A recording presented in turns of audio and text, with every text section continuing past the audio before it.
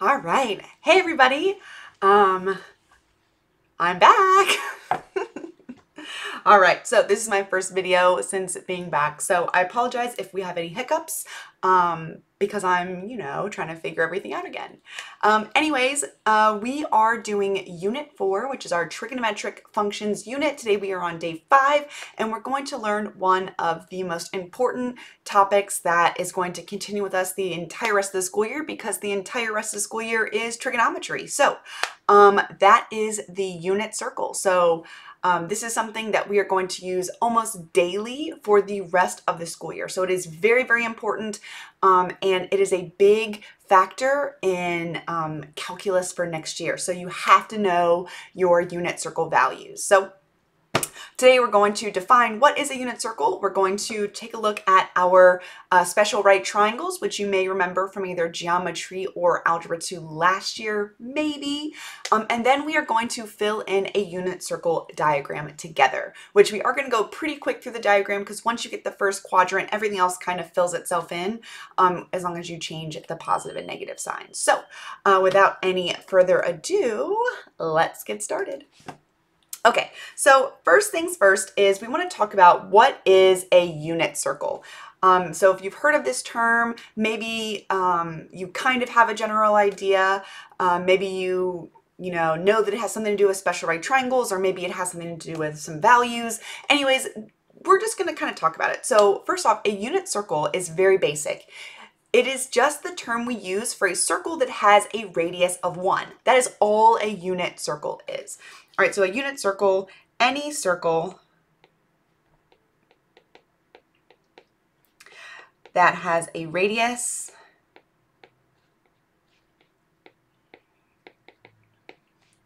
of 1. Literally, that is a unit circle. Okay, so there we go. My face is not in the way. Cool. It fit. That's it. The period is the end. All right. So that is what we mean by a unit circle. It's just a circle that has a radius of 1. So I'm going to kind of sketch out like on our coordinate plane, because a lot of times we're dealing with unit circle. We are graphing them on a coordinate plane, or we're using them to graph things. So we are going to graph some of our trig functions. Actually, we're going to graph all of our trig functions. I don't know why I said some of them. We're doing all of them. So we need to take a look at what this looks like on a coordinate grid. All right, so here we go. So here's our XY axis. So here we got X, here we have Y. All right, so if we're drawing our unit circle, we're gonna draw a radius of 1. So this is just gonna be kind of like a sketch of like a triangle in the first quadrant. We know a circle, don't judge me, I can't draw circles, but something like this. It's coming, the thing. So this is a circle. All right, so we start at the center. The origin is actually the center of the circle, even though I know that mine looks very messed up. It should be, the origin 0, 0 should be the center of the circle. Mine is just gross. We'll look at a better picture in a second. Anyways, so here we have our radius of 1. So all I did was draw a line straight down and then an over. So this is going to be our right angle right here. This is theta, so that's our angle. So anytime we're looking at unit circle, just like, whoop, hold on, we got to pause. All right, I bet Miss Marker didn't throw her pen across the room when she was doing videos. Oh, her videos were probably better than mine.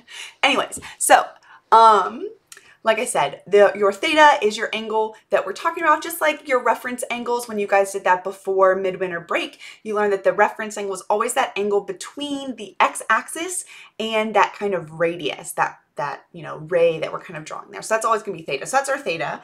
All right, we know that this is our x-axis value. This is our y-axis value, right? X goes side to side, y goes up and down. So this point right here is the point x comma y. All right, and then we can start setting some things up, right? So let's look at sine. So if we had sine of theta, well, we know that sine is opposite over hypotenuse, right? Well, if theta is our angle, opposite is y, right? It's that y value. And over the hypotenuse, which is 1. So in your unit circle, your sine value is equal to whatever y is, which is kind of nice, right? So when you're, setting up your right triangles and you're trying to find your sine, your cosine, your tangent, it's kind of nice. Sine is just whatever the y value of the point is, that's your sine value. Cosine works pretty similar. So cosine, we know cosine is adjacent over hypotenuse. So adjacent over hypotenuse. All right, well, if we're looking at our angle theta, adjacent, right, is going to be our x value. And then our hypotenuse is 1, right? Our hypotenuse is just that radius, and it's 1. So this gives us a cosine value of just x. So when you're dealing with a unit circle, your cosine value of your angle is always whatever x is, which is also really nice. All right, last one we're going to do, we're not going to do all of them, but we are going to look at tangent. So the tangent of theta, all right, we know tangent is opposite over adjacent. So opposite over adjacent. All right, well, opposite our angle is our y value. Adjacent to our angle is going to be our x value. So our tangent is going to be y over x. It's kind of nice, right?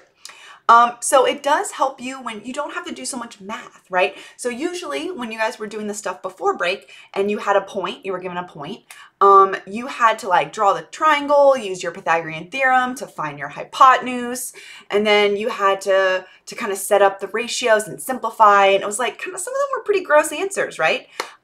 This way, if you have a point and you know it's a unit circle, then you don't have to do as much math, right? Sine is just the y value, cosine is just the x, tangent is going to be them as a fraction, right? Y over x.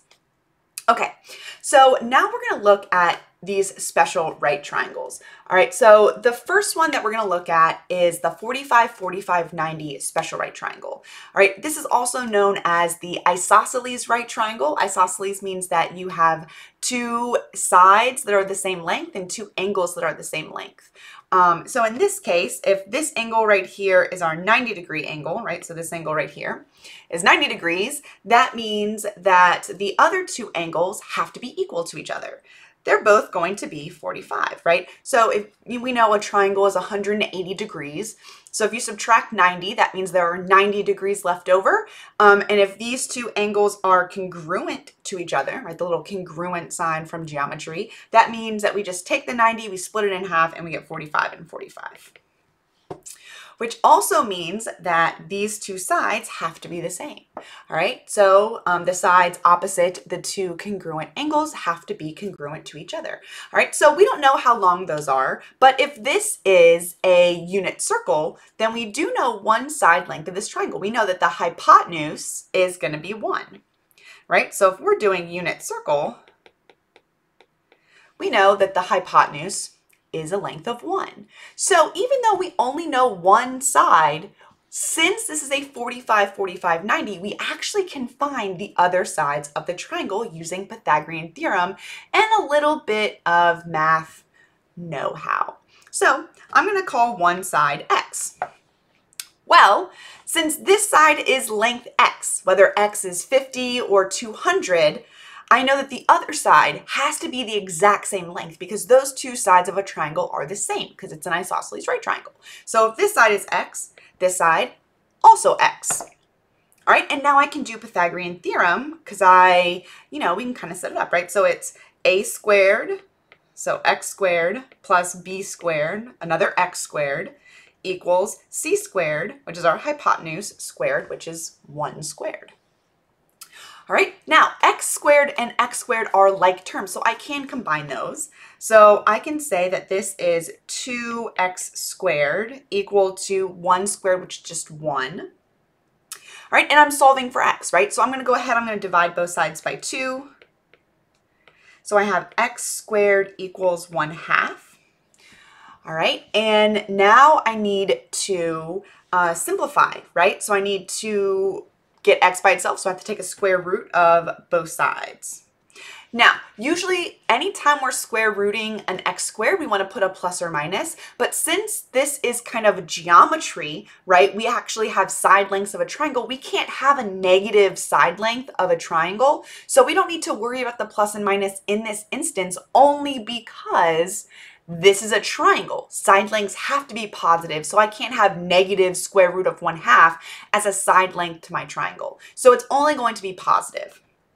So this gives me x equals the square root of 1/2. Now, when we did radicals, we learned that we cannot leave square roots like this, right? You can't have a fraction underneath the square root. Rewriting this would give you the square root of 1 over the square root of 2. We can't have square roots in the bottom of fractions. So we need to simplify and do what's called my mind just went blank.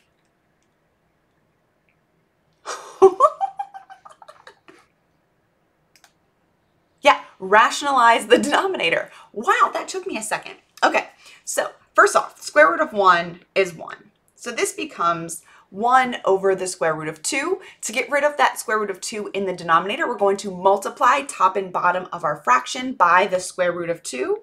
So by square root of 2 times square root of 2.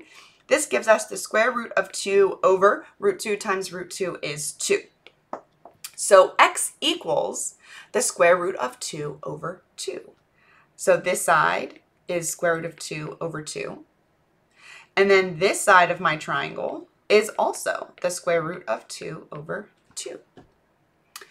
All right, so we're going to kind of pause at that triangle. Like, we're not going to go to the next one. We're going to jump down here to our unit circle.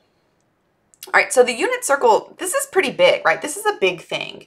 And there are a lot of things that look pretty scary here, but the unit circle is actually not scary at all whatsoever. Now, it does have funky numbers in it. Square root of 2 over 2 is kind of an ugly thing, but it's not that bad, guys. All right, so what we're going to do is we're going to look for the 45-degree angles in here, and we're going to go ahead and we're going to write in some of the values. So first, we're going to start with the first quadrant. So I'm kind of zooming in right here. So this is quadrant 1.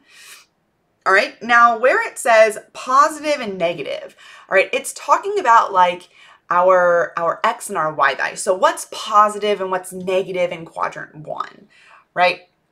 So in quadrant 1, x is positive, right? We're on the positive x-axis, and y is also positive, right? Because it's going up. All right, so both x and y are positive. Now, we're not going to call it x and y, right? We're going to call it sine and cosine, because we just learned that the sine value is equal to the y value when we're dealing with unit circle. So if y is positive in quadrant 1, that also means that the sine value is positive in quadrant 1. Same thing goes for cosine. So since we said cosine is equivalent to x when we're dealing with unit circle, then if x is positive in the first quadrant, the cosine value is also positive in the first quadrant. And since tangent is just y over x, if you have a positive number over another positive number, then that's a positive number. So we would also say that tangent is positive in the first quadrant, all right? Which means we have nothing negative, none. Okay, so that was kind of like a little side thing. We are going to fill that out for all quadrants because it's going to make the rest of what we're doing a little bit easier. Because once we fill in the first quadrant, we can do the rest of it just by knowing positive and negatives for each quadrant. Okay, so in here, we have a bunch of lines. I know it looks really confusing, but our 45-degree line is the one in the middle, right? So this is 45 degrees, all right? And we can kind of draw our triangle here. Now I know my highlighter is funky when we go like that. So I know I had to make it kind of funky looking. All right, so there's our 45-degree triangle. So right here where you see the little degree line, we're gonna put 45. All right, now the other line right above the 45, not the coordinates, this wants to know the radian value because we do want to know our radian values for our unit circle. All right, so what we can do is off on the side, we can convert 45 degrees to radians by multiplying by pi over 180. All right, we should know how to convert. Now with unit circle, once we convert once, we're not going to really have to do it again. All right, so simplifying, I cross out my degrees. That's how I know I'm multiplying right, is when we can we have degree over degree, so they cross out. All right, And then I'm going to kind of simplify. 45 over 180 is going to simplify to 1/4. So this becomes pi over 4, which is easy to remember, right? 45 pi over 4. Okay, maybe not. All right, so we have pi over 4. That's our radian value. All right, so we just did this triangle, right? So we have, here's theta. All right, this is our 90-degree angle. All right, if this has a radius of 1, which it does because it's a unit circle, then we know the other two sides of our triangle are square root of 2 over 2, square root 2 over 2. So our coordinate for this point right here, we have our x value, which is root 2 over 2. And we have our y value, which is our up and down, which is also square root of 2 over 2. Kind of nice, right? So that's where the numbers come from. So we did our special right triangle. I showed you guys where the side lengths come from when we have a 45, 45, 90 right triangle. So those are your coordinate values. All right, now we are going to go ahead and we're just going to fill the rest of this out later. Not right now, actually. I lied. We're going to go ahead and we're going to do our 30, 60, 90 right triangle. Yeah, because I like it. And it flows better, I feel like. Okay, so next we're going to look at a 30, 60, 90 right triangle. All right, so starting off, this one, we have an equilateral triangle, meaning all three sides of this triangle are equal. So 1, 1, 1, because remember, we're dealing with unit circle here. So unit circle. So we have all these side lengths are of 1. Now, this is not a right triangle. So what we're going to do is we're going to cut this triangle in half. So we're going to drop a line down through the center to make a 90-degree angle right here. So we are splitting this equilateral triangle in half, all right, which means this angle up at the top is no longer going to be, oops, didn't mean to do that. Boop. Boop. All right, so this angle up here at the top is not going to be 60. It's now going to be 30. 30 on the other side also, but we don't really care that much about the other side. We really just kind of want to focus on one right triangle. It doesn't really matter about the other one. All right, since we split that angle in half, all right, when you drop that line down, it's also going to split this bottom side of your triangle in half. So if the whole side on the bottom was 1, half of 1 is now going to be 1/2. So we really are only missing one side of our triangle, which is that middle side length, right? That piece that we dropped down. We don't know how long this piece is, right? So thinking ahead, right? I'm looking at my right triangle. I'm thinking about that coordinate plane.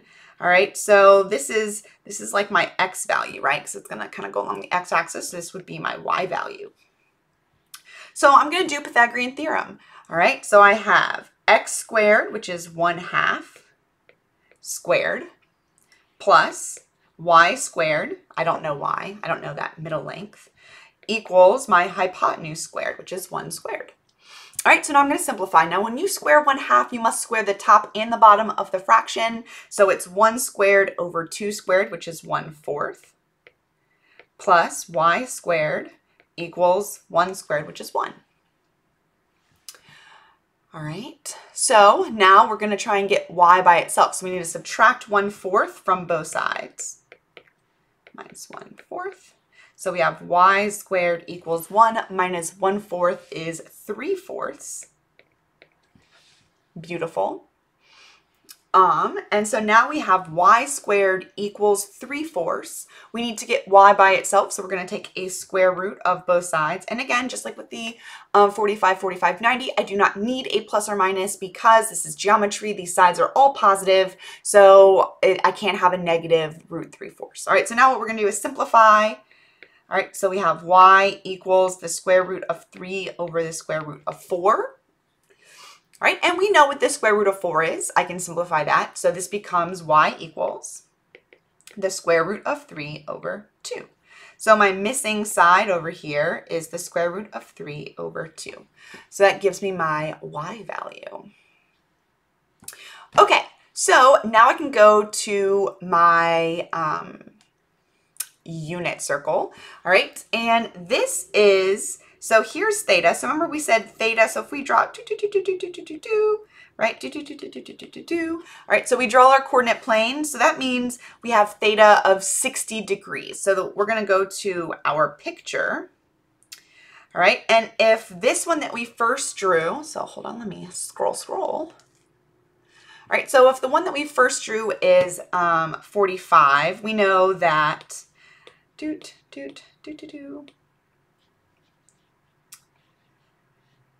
all right, we know that 60 is bigger than 45. So we are looking at this angle right here.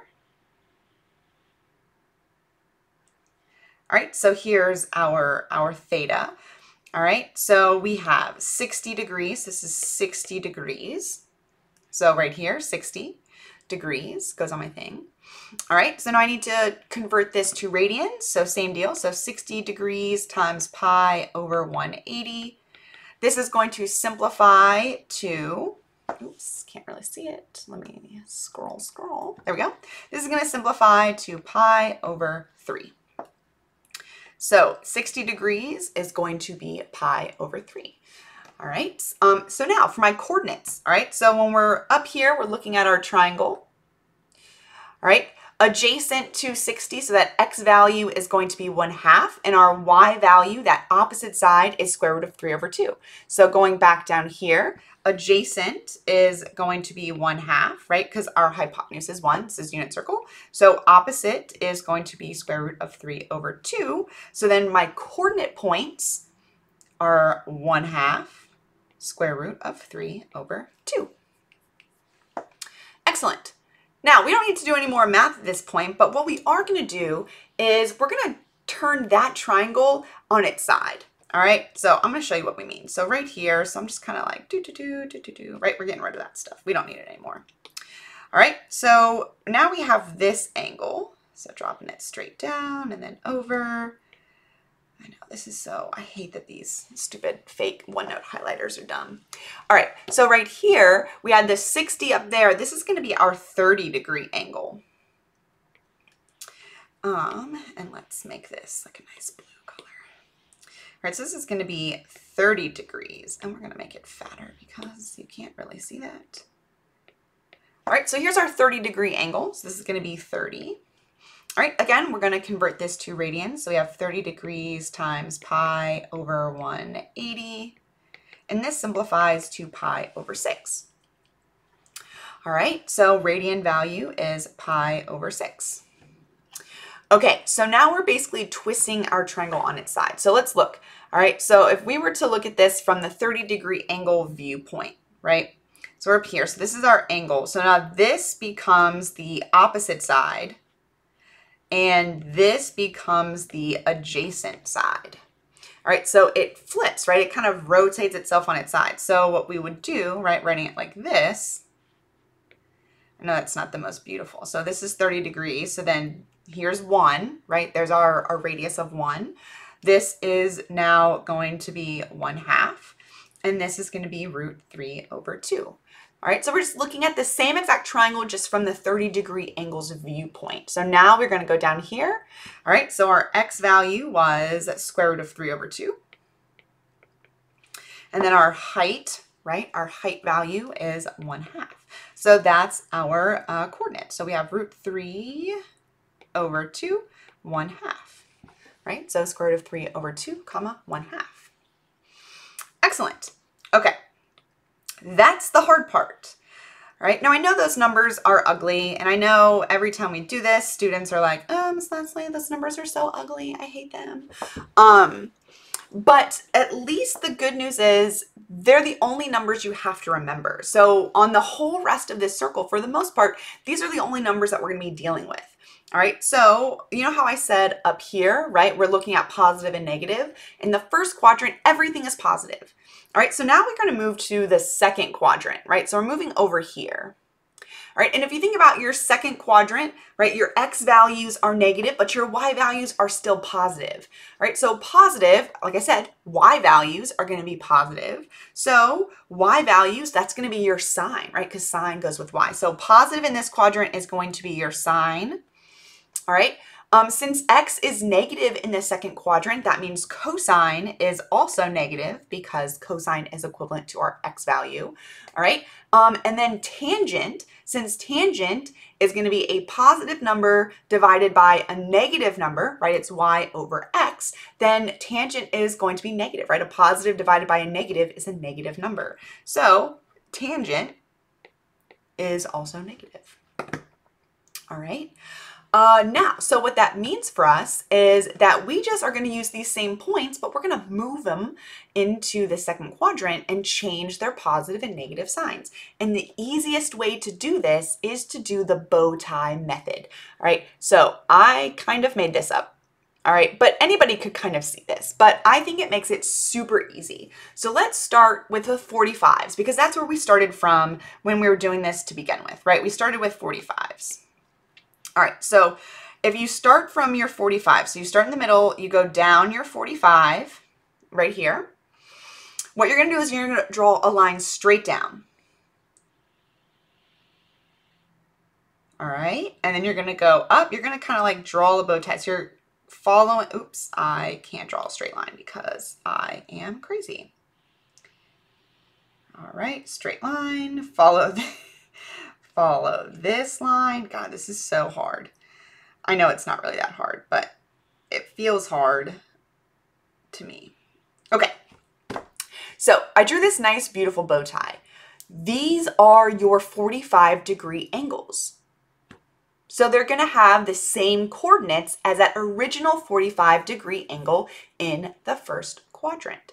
All right, now, to do your degrees, because we do need to figure out the degrees and the radians for this whole circle. All right, you can use your calculator. All right, so for the second quadrant, all right, hopefully we know that this angle right here is 180 degrees. So it's going to be 45 degrees backwards. So what we're going to do is we're going to take 180 and we're going to subtract 45, and that's going to give us 135, which is this angle. Oops, I need it to go back to being smaller. Writing this. All right, sorry. So this is going to be 135 degrees. So that means this angle right here is 45, right? 45 is what we call the reference angle. Okay, now we're going to continue that. So if this is 180, this is another 45 degrees right here is our reference angle. This time I'm going to add. So 180 plus 45, that gives me 225. All right, and then over here, right? So I know originally this is, oops, wrong line. Right, this is originally like 0 degrees, all right? But if you go a full circle, that's 360 degrees, right? So I'm gonna, knowing this is 45, I'm gonna do 360 minus 45, and that gives me 315 for this angle right here. All right, now we want to convert those to radians. You can do this by hand. I'm going to go through it really quickly because to me, I think of it like fractions. So in the first quadrant, I have one piece of the circle, so it's 1 over 4, so 1 pi over 4.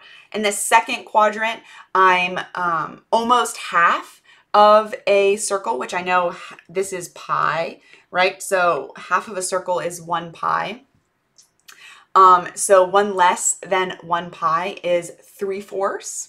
All right, so this one is 3/4 pi. Again, you can just convert if you want to do it that way, but I know that this is, I think of it, like I said, like fractions. All right, in my third quadrant, it's going to be 1 more than a full pi. So 1 more than a full pi in fourths is 5 pi over 4. So that's going to be my radian over here, so 5 pi over 4. And then all the way around the circle is 2 pi. And so the fourth quadrant, I always remember, is 1 less than 2 pi's in fourths. So that's going to be 7 pi over 4. Again, you can convert using our multiply by pi over 180 technique, but I just do it like this because I don't know. Fractions don't scare me, and this is kind of how I remembered them. All right, now the only other thing we have left to do is to fill in the coordinate values. So we're in the second quadrant.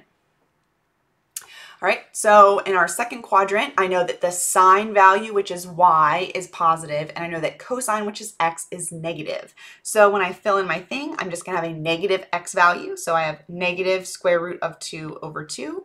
And then my y value is positive, so positive square root of 2 over 2. All right, if we move to the third quadrant, all right, so we haven't talked about this one yet, but we can right now. All right, so thinking about third quadrant, both x and y are negative. So negative, I know that I have a negative sine and I have negative cosine. But if we think about tangent, right, tangent is y over x. So it's going to be a negative number divided by a negative number. So that's actually a positive number, right? A negative over a negative is positive. So tangent is positive in this third quadrant. All right, and since we're here, we might as well do fourth quadrant. So fourth quadrant, x is positive, so cosine is positive, but y is negative in the fourth quadrant. So I know that sine is going to be negative. All right, and then if we think about tangent, it's y over x. So it's a negative number divided by a positive number, which is negative. So tangent is also negative in the fourth quadrant. All right. One way that people remember this is, hold on. All right, so an acronym that I have heard a lot, because unit circle is used a lot in calculus, so this actually comes from calculus, is to remember the positive and the negative signs. It's ASTC,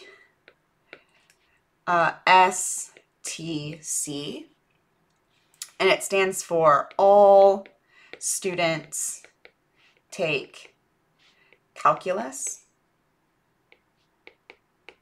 All right, and I guess it helps remember what's positive in each quadrant. So in the first quadrant, everything, all of them are positive.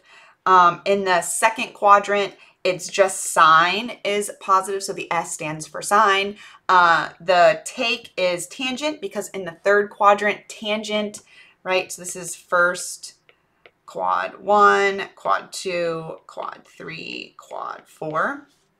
So first quadrant, all things are positive. There we go.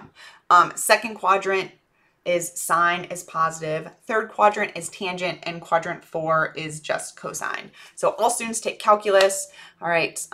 It might help. I don't know. I've heard people say that. So this is talking about what's positive in each quadrant. So quad 1 is everything. Quad 2 is just sine. Quad 3 is just tangent, and quad 4 is just cosine.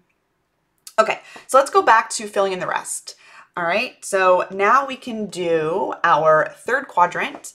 Our third quadrant, 45-degree angle. All right, so we know that sine and cosine are both negative, so x and y are both negative. So this is going to be negative square root of 2 over 2, negative square root of 2 over 2. All right, fourth quadrant, we only have a positive x, but we have a negative y. So this is going to be negative square, oops, wrong line. I have so much writing going on over here. All right, so this is going to be negative square root of 2, nope, x is positive, sorry. We have positive root 2 over 2, but then y is negative, so negative root 2 over 2. All right, so there's our 45-degree angles, our little bow tie. All right, so now what we're gonna do is we're gonna do this with our 60 degrees. All right, so 60-degree angles, here we go. Same deal though, we can do a bow tie. So come from 0, 0, go straight up, straight down, follow that diagonal, straight down, follow that diagonal. All right, so there is our 60-degree bow tie. All right, and same thing that we did with 45, we can go through and find all the degrees. All right, so remember 60 is our reference angle, so we know that this right here is 60 degrees. So we're going to do 180 minus 60, which gives us 120.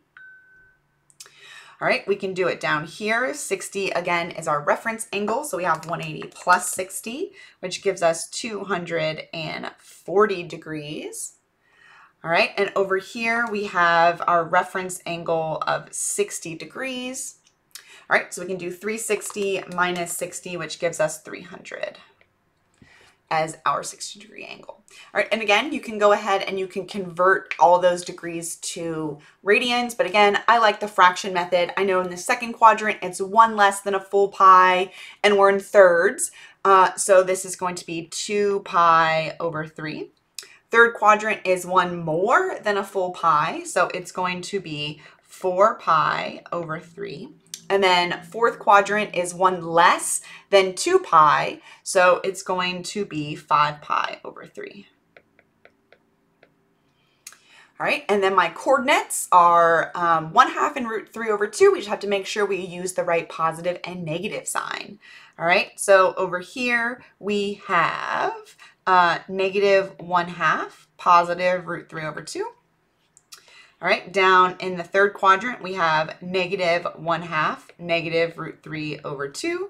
And in the fourth quadrant, we have positive 1/2, negative square root of 3/2.